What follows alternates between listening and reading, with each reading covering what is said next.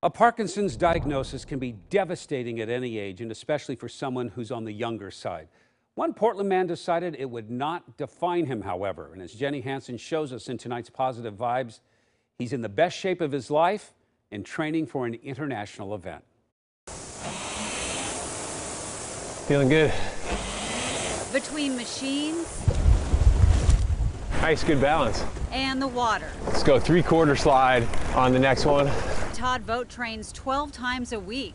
He's been rowing for decades and has rowed in national championships. Started rowing freshman year of college. I pretty much never really stopped. 3, 4. But a couple of years ago, Todd felt off.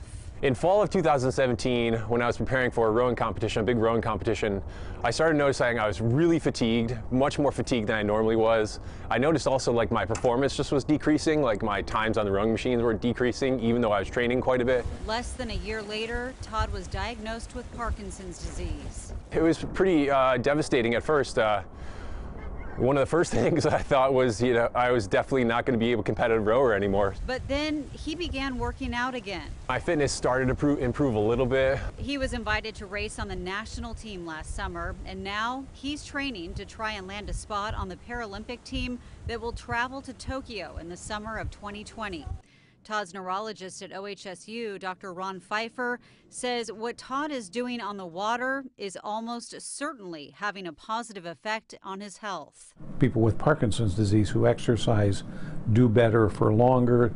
There's even some data in animal literature that would suggest that exercise may alter progression of Parkinson's, slow progression of Parkinson's. There are times when I just want to lay on the couch and just watch TV, but sometimes I think it's good to try to get beyond that and try to live my life, and hopefully others can do that too. There is no cure for Parkinson's, but Todd is doing his part to slow its progression, one stroke at a time.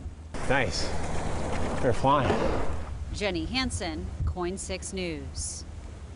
What an inspirational story. Todd will go to a camp in June, and that's when he will find out if he qualified for the Tokyo Paralympics, which started late August and go through early September. We wish him the best of luck. Absolutely.